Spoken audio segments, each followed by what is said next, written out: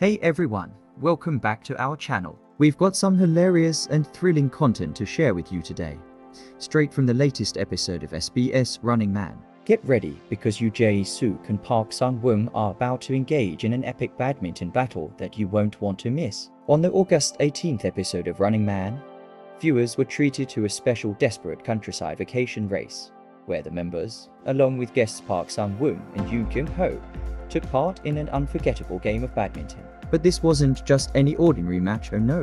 The equipment included frying pans, ice picks, and even a gong. Talk about leveling up the difficulty. From the start, Yoo Jae-suk and Park Sung-woong, who are same-age friends and former baseball club buddies, showed their chemistry by engaging in some friendly banter. But when they ended up on opposing teams, the competition quickly heated up, leading to a thrilling match filled with endless rallies that had everyone on the edge of their seats. It was a match for the ages, Olympic-level intensity with a classic Running Man twist. Of course, in true Running Man fashion, there were plenty of irregularities and chaotic moments. The tension between Yoo Jae-suk and Park Sung-woong reached a boiling point as they jokingly shouted at each other, "Behave your manners, and be careful, it wasn't intentional." If you love seeing your favorite stars in competitive and hilarious situations, this episode is a must-watch. Yoo Jae-suk and Park Sung-woong's Badminton Showdown is sure to leave you in stitches. So, what did you think of this badminton battle?